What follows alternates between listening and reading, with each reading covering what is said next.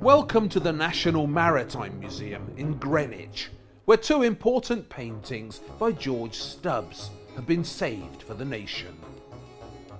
The Dingo and the Kangaroo were painted by Stubbs in 1772.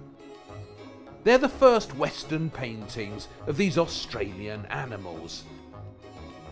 And it was you, the public, who saved them with your generous donations.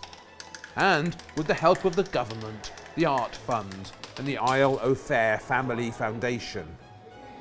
The pictures will now be put on show in the historic Queen's House, the 17th century architectural masterpiece designed in Greenwich by Inigo Jones. George Stubbs is best known for his marvellous depictions of 18th century racehorses. And it's as a horse painter that he made his name. But he also painted a number of the exotic animals that fetched up in Britain in the Age of Enlightenment. The rhinoceros, the yak, the zebra, the cheetah.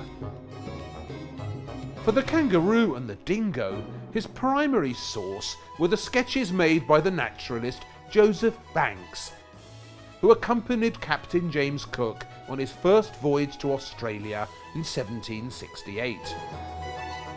The rough sketches brought back by Banks and the hide of a kangaroo were all that Stubbs had to work with. And the paintings are by no means anatomically perfect.